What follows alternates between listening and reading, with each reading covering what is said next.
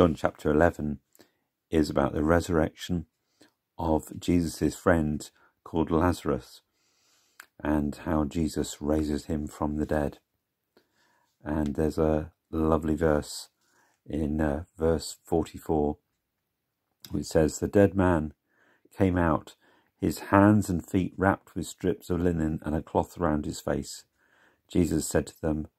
'Take off the grave clothes and let him go.'" We might be surrounded by all sorts of things that have bound us and kept us in a kind of death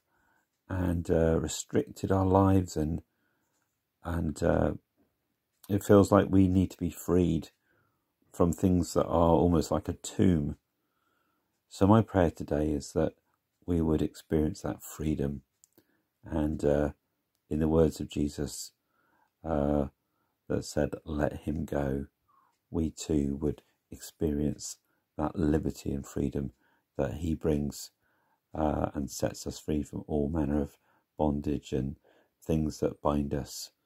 and brings us into the full life,